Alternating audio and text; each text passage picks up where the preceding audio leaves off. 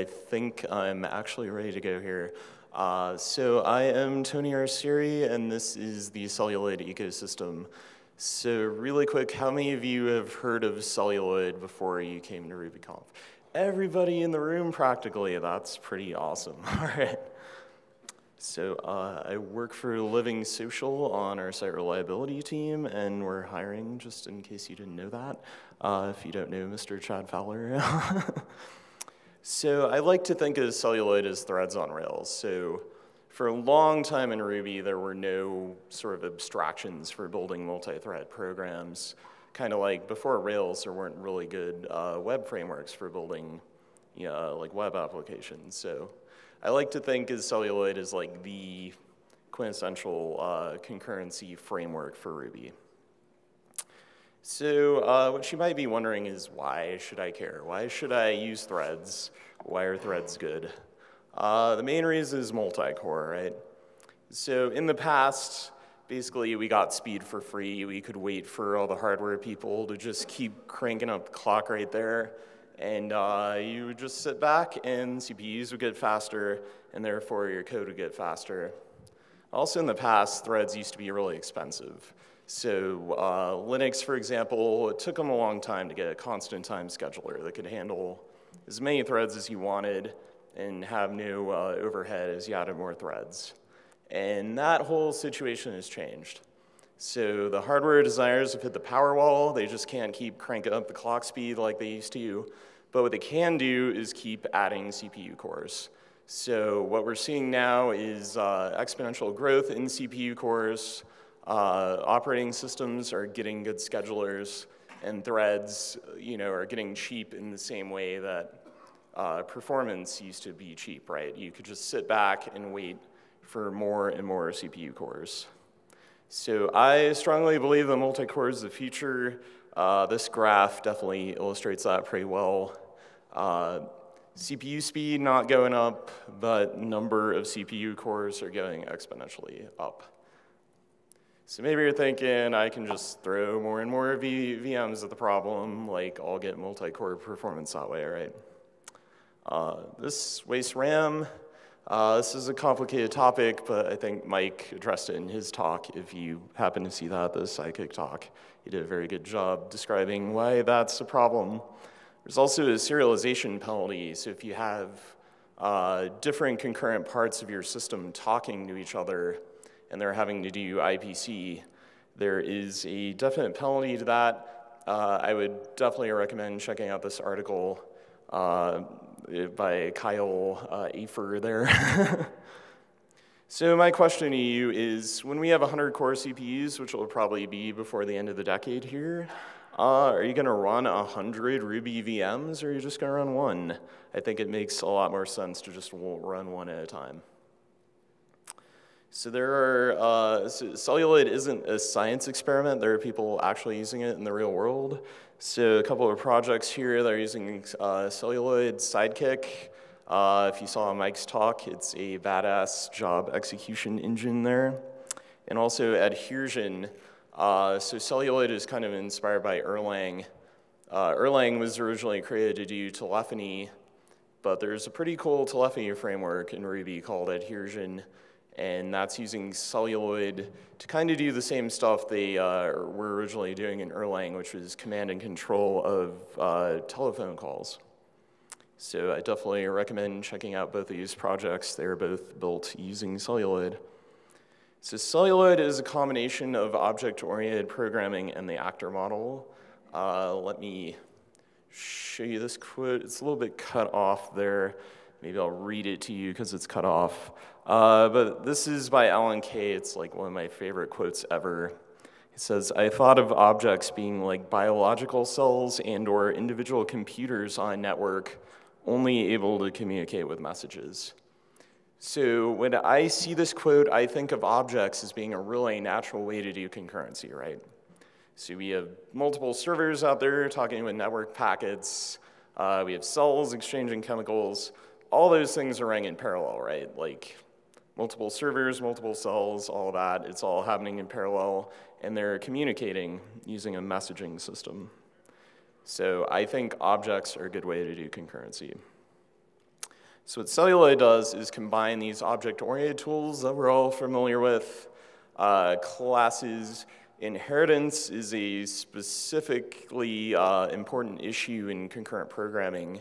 There's actually this whole concept of the inheritance anomaly, where basically if you build concurrent programs and you use inheritance, there's all these places where inheritance leaks.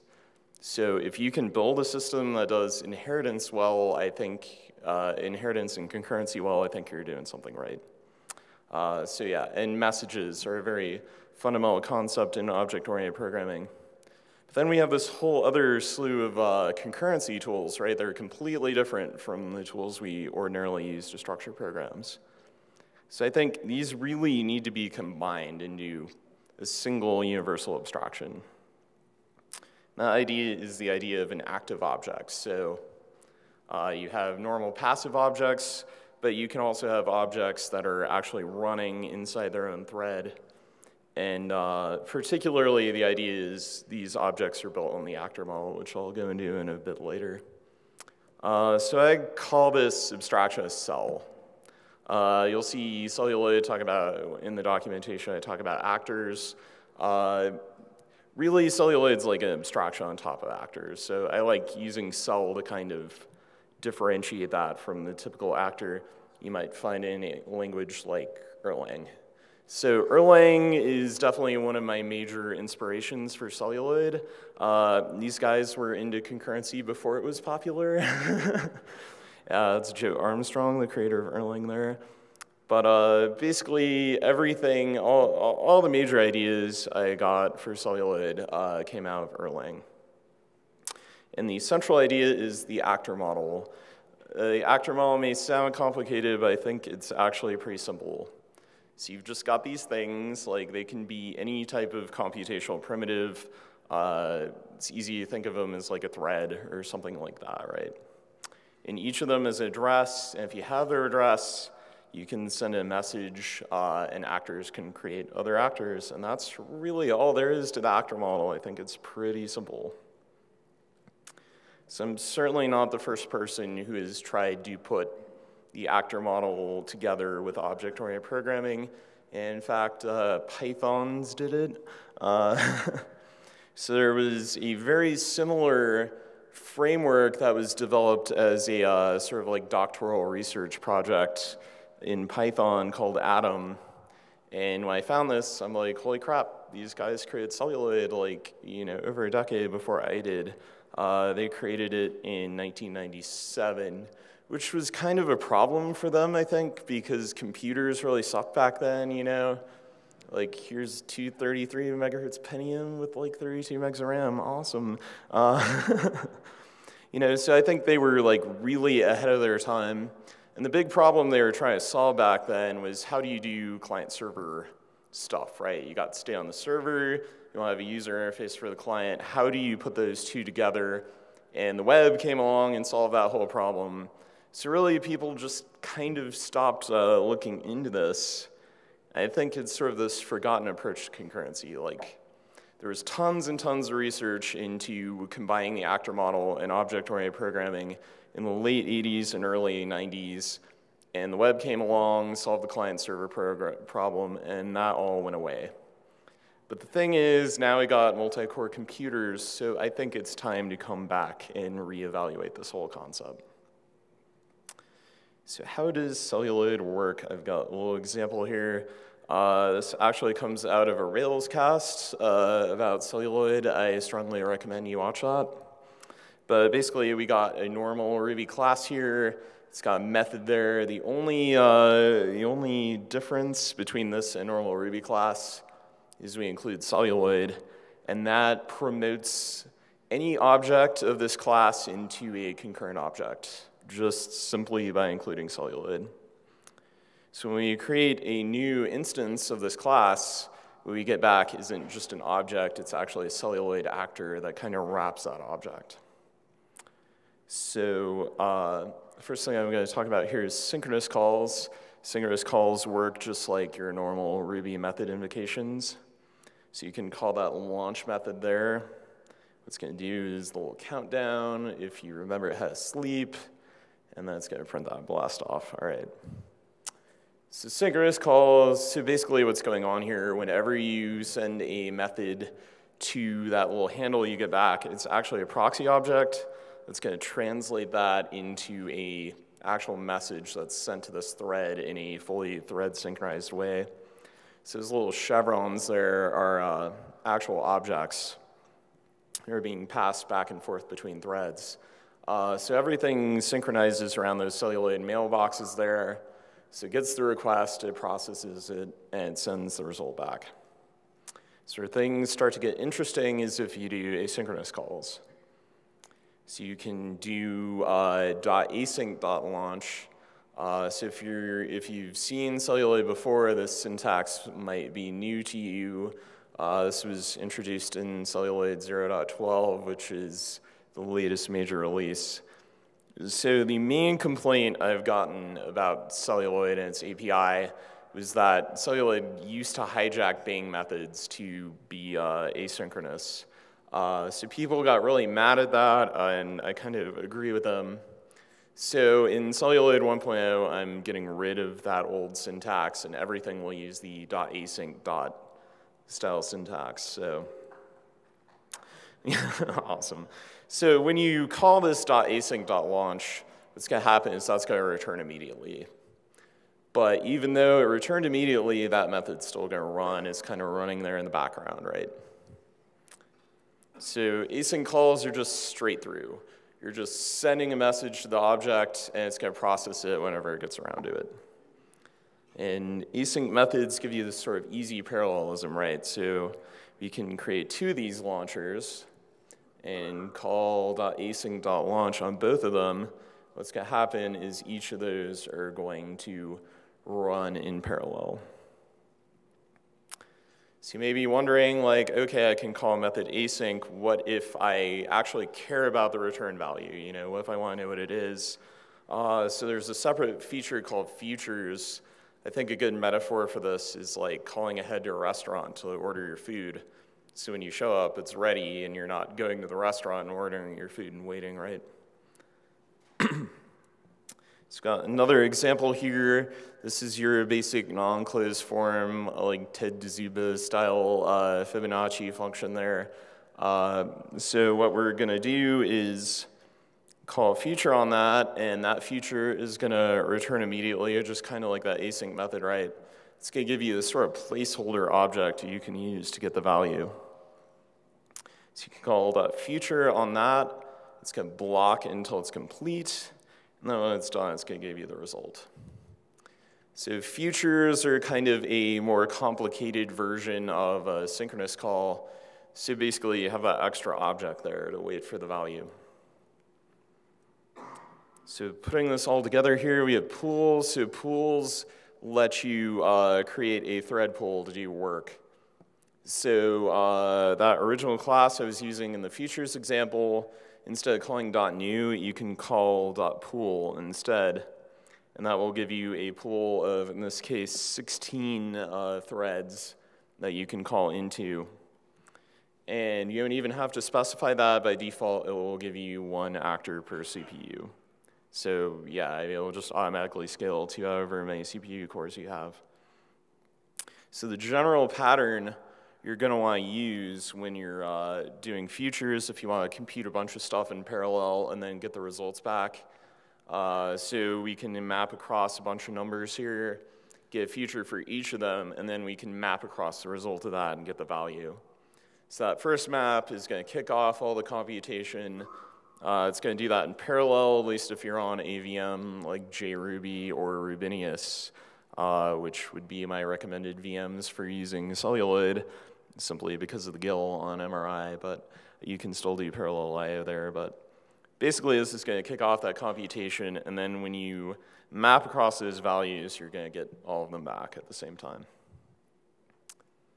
So something that's really difficult to deal with if you've built multi-threaded programs in Ruby yourself is what you do if any of your threads crash.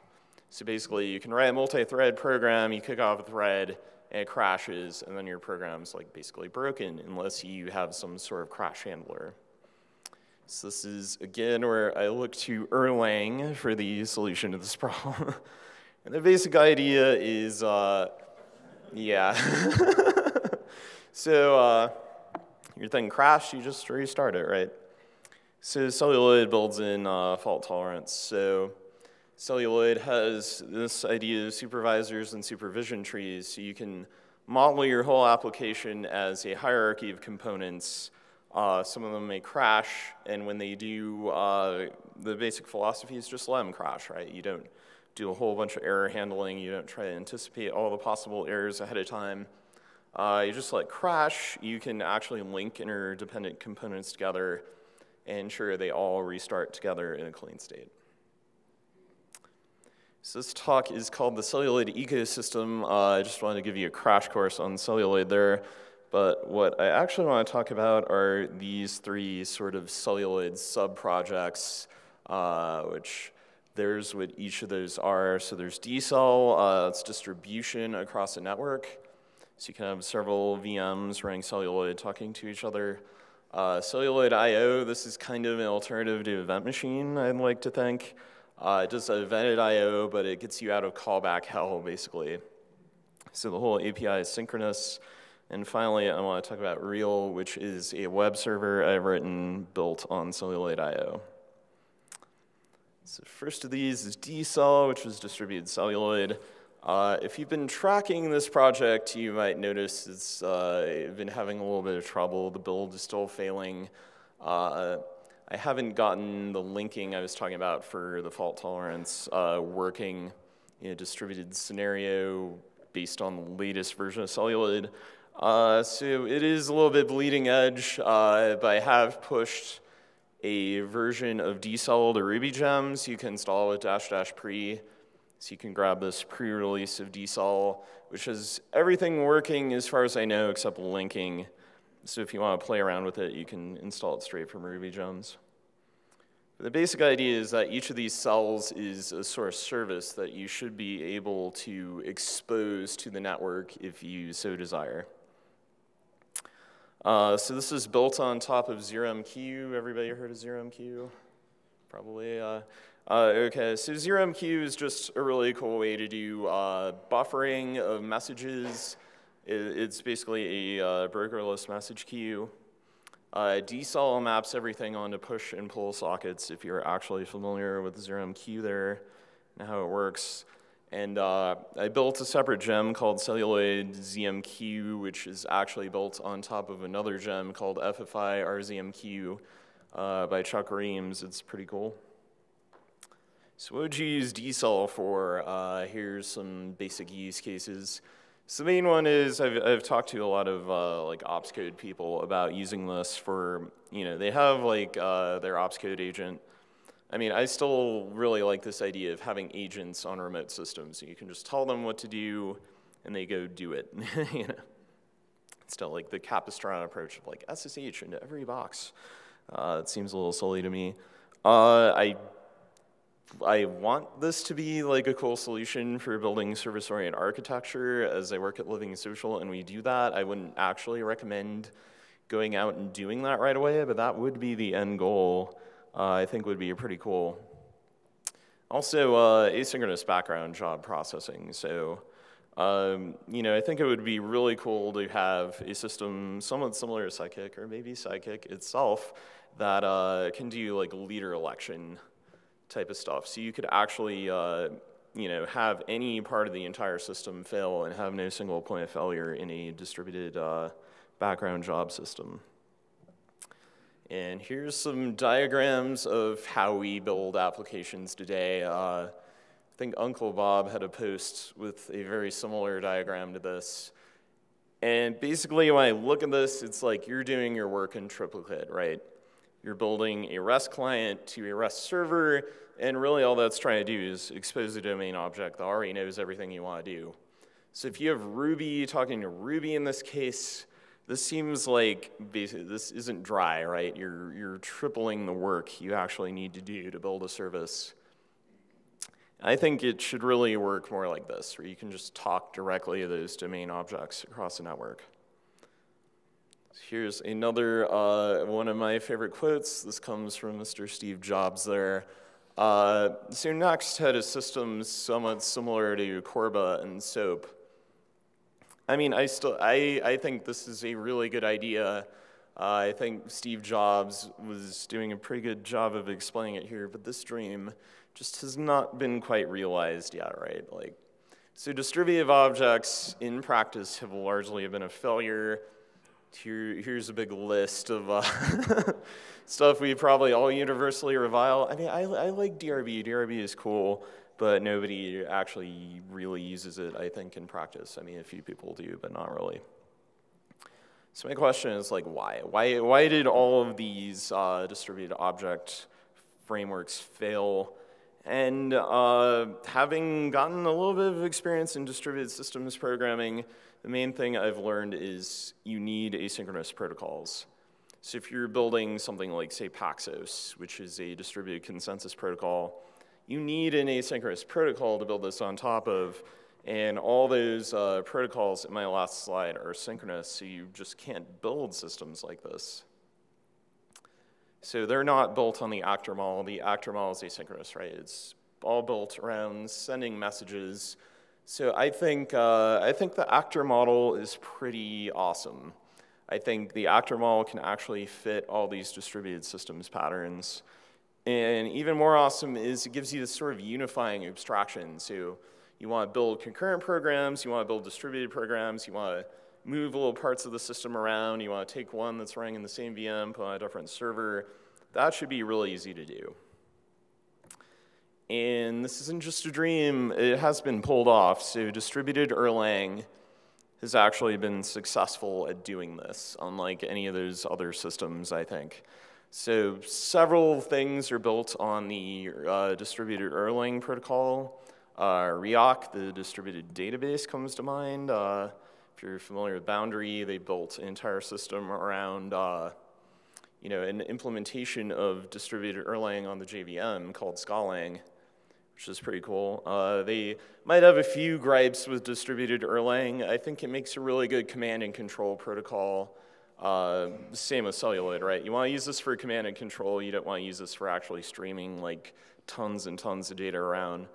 But for command and control, I think this makes a ton of sense. So here's a quick example of DCell. So if you grab that pre-release gem, thing is you're going to need Zookeeper.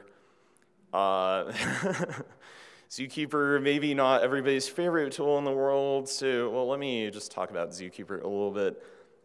Zookeeper provides a total ordering of events in a distributed system. So this is actually a very hard thing to do. I mean, this is all Zookeeper actually does. It gives you order in a distributed system. So effectively, Zookeeper's way of doing transactions, and it's doing it in a fault-tolerant manner. So what sort of stuff do you need that for? DCell uses it for its node registry, so it's knowing where all the nodes in your distributed network are. Also, if you have global data, DCell supports this. So if you have configuration data you want to share with all the nodes, it will store that for you. You can do distributed locks, and this isn't it does leader election. This isn't really built in, but you can build your own fault-tolerant leader election protocols on top of Zookeeper. So I didn't do that myself. Fortunately, there's this really cool ZK gem that will do a lot of this stuff for you. Particularly, it implements a leader election protocol, which doing that is somewhat non-trivial. So I'm glad other people are solving some of these problems for me. So installing Zookeeper really isn't that hard, especially if you use DCell. You can just clone DCell, and then there's these little rake tasks that will actually install and start Zookeeper for you. If you run it, you should see that, and everything should be good to go. So I have a little example here. I'm going to have two nodes in my DCell network. We could call one Itchy and the other Scratchy. So basically, we give these effectively the same configuration. By default, it's going to use Zookeeper. It's going to connect to your local Zookeeper, so you don't really need to configure that. But what you do need to configure is a node ID and address and port where you want DCell to run. So you're going to do the same basic thing on the other node. The only difference is you're going to give it a different node ID and a different port number. So to find the other nodes in the system, you can go to this DCell node class, and it basically works like an array. You give it a node name, it will give you back the node. You can ask for all the nodes in the system, and you can also ask for the current node, which is .me. So to find the remote cells, you can register them with a name. I'll go over this in a little bit here. But you look up the node, and then you look up the service underneath the node, effectively. So by default, every DCell node runs this info service that gives you some cool basic information about the system here. So we're asking this node about its info there, and we're on JRuby, Java 167, we're on a Core i7 there. Gives you all this basic information about it. And then you can invoke methods on it just like it's a regular object. But every time you do that, what it's actually doing is it's going over the network, over ZeroMQ, talking to that info service, going, what is your uptime, or what's your load average, or whatever, and then sending the response back over the network. So it ends up working a lot like DRB in that way. So to define your own service here, here's another really basic Ruby class, right? It includes Celluloid, but all it's really got is that hello method. So Celluloid has this actor registry.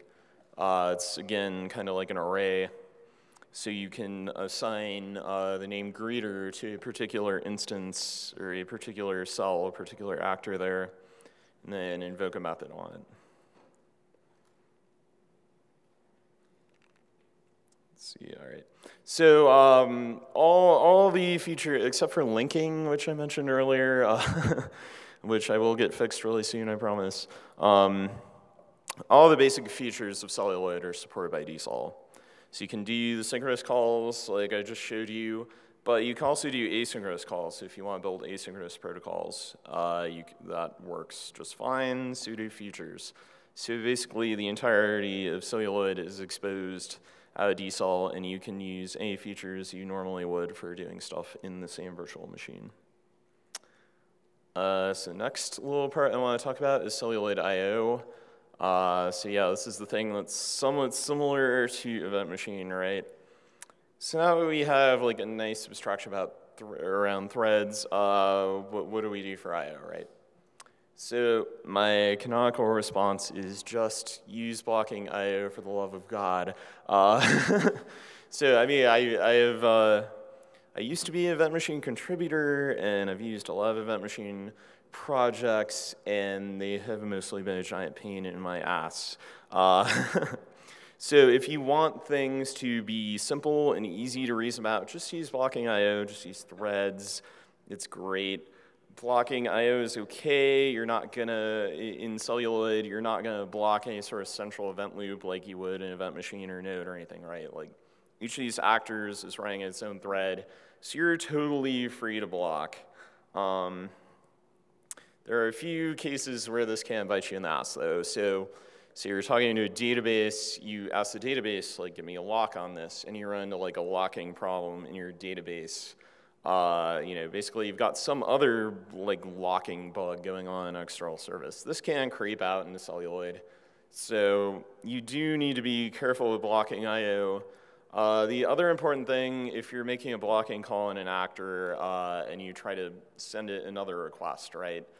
It's going to wait until the original blocking call finishes before it will service your request. So there is a way around this, though, if you want to have a combination of I/O and actor messages and just have everything sort of like seamlessly multiplex inside that actor. So the way we do this is evented I/O. So you want to do this probably if you anticipate a large number of connections, right? So if you have a small number of connections, I would definitely recommend like doing an actor per connection. But Celluloid I/O lets you service I haven't actually tested it with tens of thousands of connections, but the idea is you can have multiple connections serviced by a single thread. And the use case where this really makes sense is if you have mostly idle connections, right? So if you have like a chat server would be like the canonical example. And you want to do this when you have an IO bound problem, right? So you don't want to do a bunch of computation in this thread because it's going to block you from servicing all those other connections. And this is sort of like a general problem with Node and Event Machine. And WebSockets are like a really good example. I'll talk about those a little bit later. So the basic idea of Celluloid I/O is that these actors, these cells, each of them is an event loop. So it's singular processing messages. And this is really similar to the type of event loop you would use in Event Machine or Node, except in those systems you only get one, and Celluloid gives you as many as you want. So your normal actor, this is how it actually works. So you have your Celluloid actor. It's built on this Celluloid mailbox. Inside there is actually a condition variable, and that condition variable is what the actor is actually blocking on when it's waiting for work. So what Celluloid I/O does is Celluloid has a sort of dependency injection API where you can swap out the mailbox. So it has its own mailbox with its own reactor, and this thing actually waits for messages using a pipe. So by using a pipe, it can multiplex incoming requests. So if you want to do synchronous, asynchronous calls, whatever, it uses the pipe to signal that. If you want to do I/O, it can wait for that at the same time. So it can multiplex those things together. So to do that, it uses this other library I wrote called NIO for R. So Java has this API called NIO that gives you selectors. The selectors are kind of the heart of a reactor, right? So this is the thing that's wrapping system calls like epoll and KQ and that kind of thing, right? So yeah, so it's available on my GitHub there. It's inspired by Java NIO. I don't like maintaining a ton of code, even though I appear to be writing a bunch of it I'm talking about right now. But I try to keep the API really small, really simple. It should be easy for any Ruby implementer who wants to build their own fast version of this specific to their implementation. They should be able to do that. So I wrote two backends to this. One's built on libev. So I don't know if you're familiar, but I wrote another libev library for Ruby called Coolio, kind of another event machine alternative I gave up on because I think Celluloid I/O is a better way to go. I hate callback hell, I hate callbacks, I hate deferables, I hate all that stuff. So I like these nice sane synchronous APIs. So this is the second Ruby binding to libev I've written, as it were. So I also wrote a Java extension for JRuby that talks directly to Java NIO to do this stuff too. And for any of you who aren't using C Rubies or things that support the C extension API like Rubinius, there's also a pure Ruby version that just uses kernel select. So I think I've got all the VMs covered with this, although I would love for VM implementers to work with me on this to try to get like native versions to their VM. So the core part of Celluloid I/O, I mean, it's mainly for doing sockets. So exposes TCP sockets, UDP sockets. So Celluloid I/O TCP socket, I'm trying to build a evented duck type of TCP socket itself. So this uses fibers to defer back. So it's sort of similar to Glyph, if you're familiar with that. So it gives you a synchronous API, but underneath the scenes, it's still evented, non-blocking, all that good stuff, right? And the cool thing is you can hand a Celluloid I/O TCP socket to like anywhere else in the system. So you could give it to any other thread, maybe a thread that isn't a Celluloid I/O actor, and it will just seamlessly do blocking I/O for you. So the gist of this whole thing is you can have evented I/O and threaded I/O. You don't need everything to be evented in on-blocking. You don't need to reinvent the entire world in on-blocking manner. You can have them both at the same time. You can have your cake and eat it too, right? So really quick, here is a Echo server example using Celluloid IO. So the main difference here is instead of including Celluloid, you include Celluloid IO. And otherwise, this looks pretty much like the same sort of thing you would write with the core TCP socket APIs. So you see that little comment there. Celluloid IO defines its own replacements for all of the core Ruby classes. So when you're asking for TCP server, TCP socket, or that kind of thing, it's looking in the Celluloid IO namespace. It sees those. So it's not using the core, core Ruby stuff. It's using its own replacements for all this stuff. So hopefully this is kind of like a drop-in replacement for doing blocking IO. And all you gotta do is include Celluloid IO. So finally here, I'm going to talk about Real. So I wrote a web server built on Celluloid IO.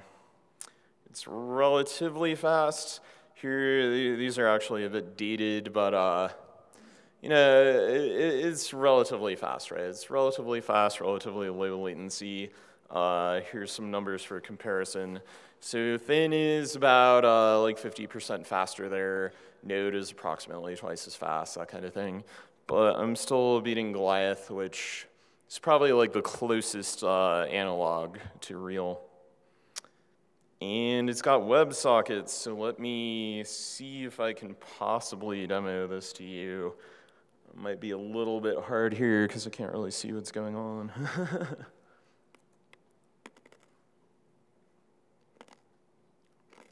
See, I want arrangement mirror. No, I want this guy.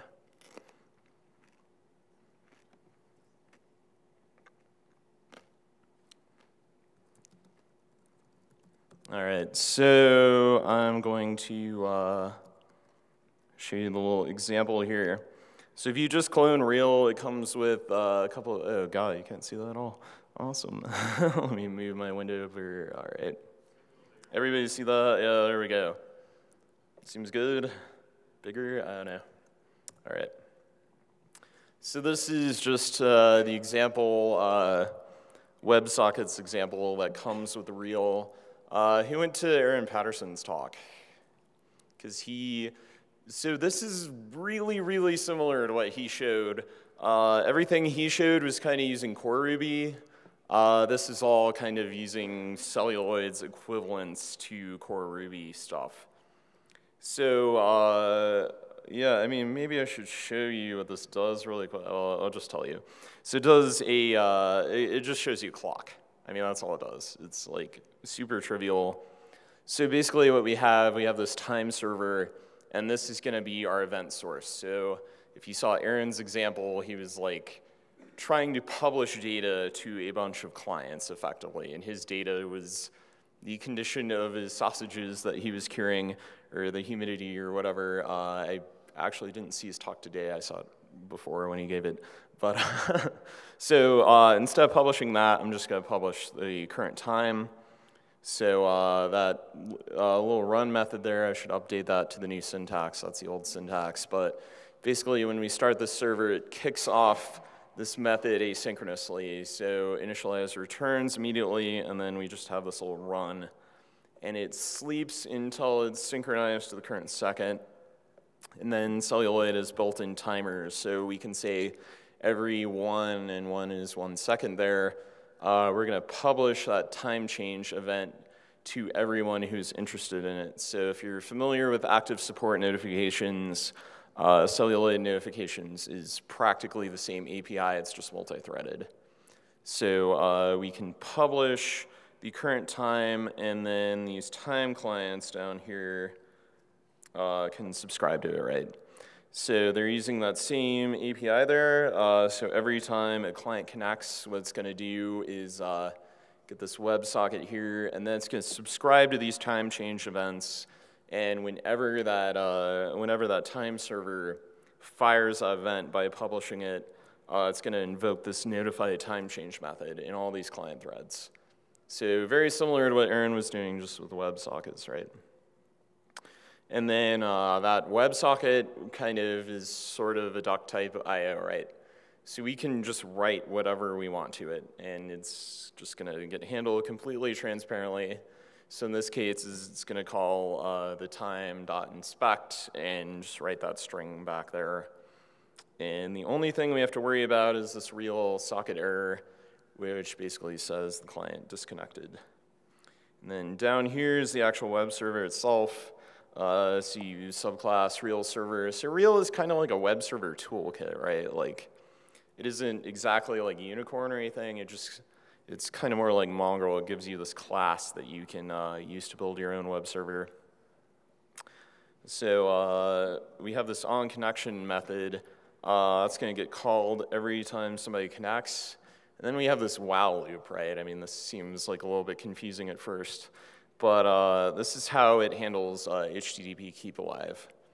So every time you get a connection, you actually want to loop on that connection and wait for all the possible requests that are coming off there, because there may be more than one. And what you're going to get back from connection.request is one of these two classes. It'll either be a real request, that's a standard HTTP request, and then there's real WebSocket. So this is if the client decided to do like an upgrade to WebSockets, right? We get a different object back that will be the WebSocket. So we've got our route request, so there's actually a web machine. Web machine is a Ruby web framework written by Sean Cribbs. If you want a real router, if you don't want to write your router like this, which is kind of retarded, you can use a web machine that has a real backend. But for this example, we're just going to kind of examine that URL, and all we're going to do is serve a static page back. And then if we got a WebSocket, what we're going to do is create this new time client class and hand it that WebSocket. And here's just the boilerplate web page I'm going to show you. And finally, what we're going to do is spin up that time server and the web server, and finally we're going to sleep the main thread. Sleeping the main thread is kind of important because in Ruby, if you don't do that, it's just going to exit. So let me attempt to spin this up here.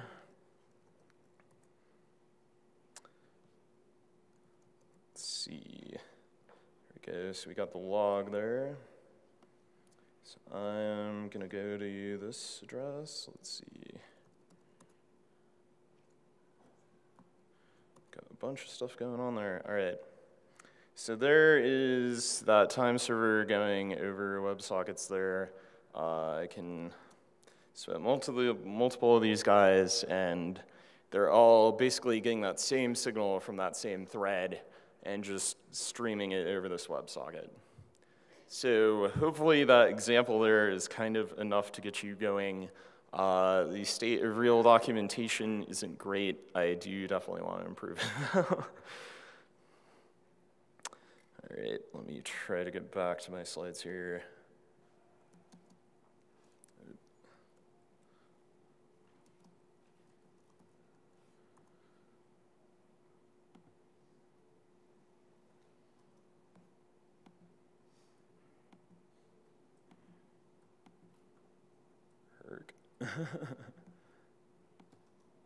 All right, there we go. So finally, I want to talk about Lattice. So this is total vaporware, but I want to build a web framework out of Celluloid. I don't have time to do it, so I'd love volunteers to like step up and do this for me. My basic goals are recycle Rails as much as possible, right? Like, so Rails basically is everything good to go, except you can't do scatter gather requests to other APIs very well, and that's the main problem I want to solve. So I don't want to like reinvent Action View. I don't want to reinvent Active Record. I think all those things are pretty good. Basically, I want to fix Action Controller and give you seamless scatter gather programming to multiple APIs. So as I mentioned earlier, there is a web machine backend for real. So the idea is you could have web machine servicing your actual requests and build an abstraction on top of that. One of the big areas where I think Rails kind of falls down is you don't have a multi-thread development mode. I mean, in practice, I don't think this is a huge problem because you're pretty unlikely to run into concurrency bugs if you're just developing locally, right, doing a single request to your server, that kind of thing. Where you're gonna see that falling down is when you have like, tons and tons of requests coming into your server concurrently. That's when you're gonna actually run into these thread safety bugs. But I think the closer you can get your development environment to the real thing is always better if you can, right? And really the killer app here is this easy scatter gather for building service-oriented architectures on top of Ruby. So if you're interested in this idea, if you would like to maybe contribute to Lattice, hit me up afterwards. I'd love to talk to you. And that's all I got. So I am Baskill on Twitter there. Kind of the entry point to all these Celluloid projects is celluloid.io. So if you want to know the URLs for all this stuff, just go there and everything's kind of linked from there. And I have a blog on unlimitednovelty.com. And that's it.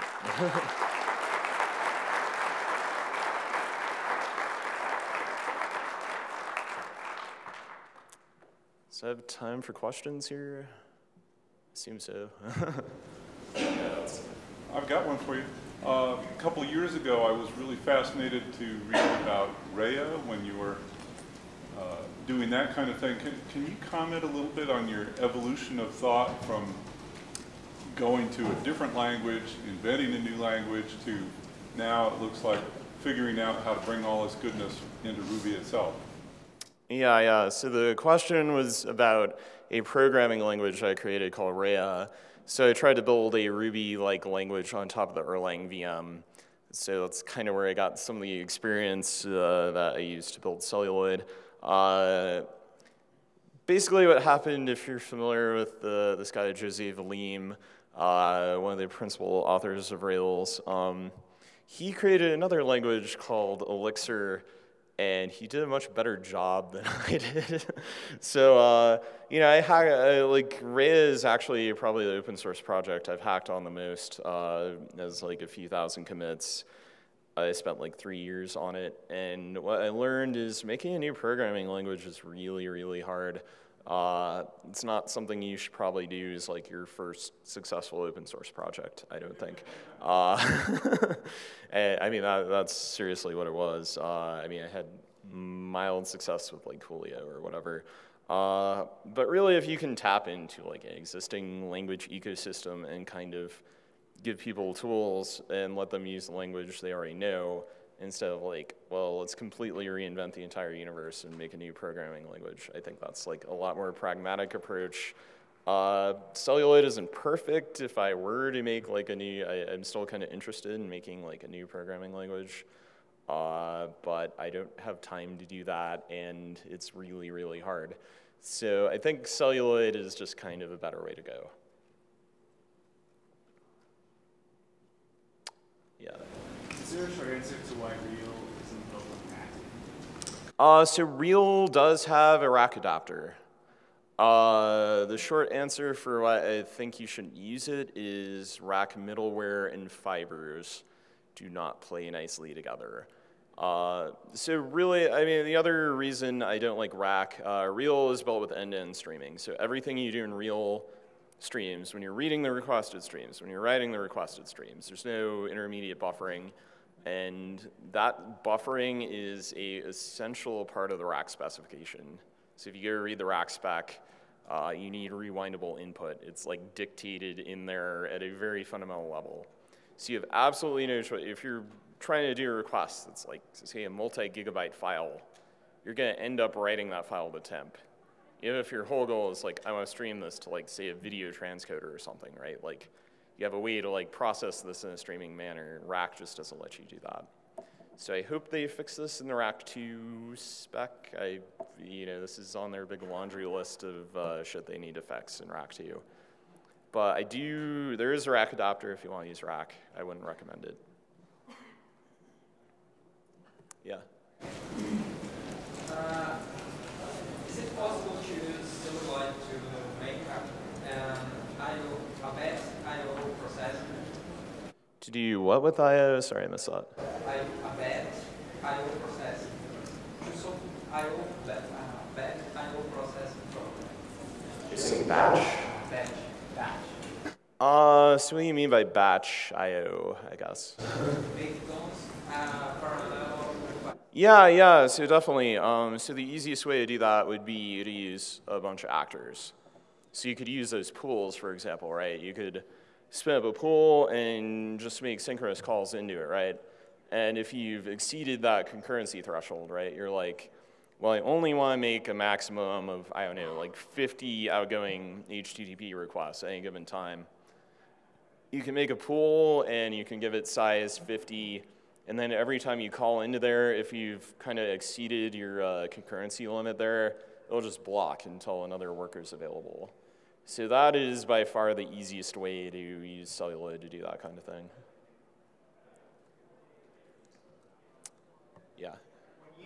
In the DCell example, when you created it and registered the actor on the other node, Yeah. called it across, is it possible to use a pool on that side instead of an instance? Yeah, that's a little bit trickier. So if you use Celluloid as this like supervision group feature, if you use a supervision group, you can tell it pool as, basically, so you can give it a name. And there's also supervise as to supervise an actor. So basically, you can do pool as, that will register the entire pool with that name, and then you can call it just like any other actor. So yeah, a supervision group is just actor, basically, yeah. All right, I think that's it.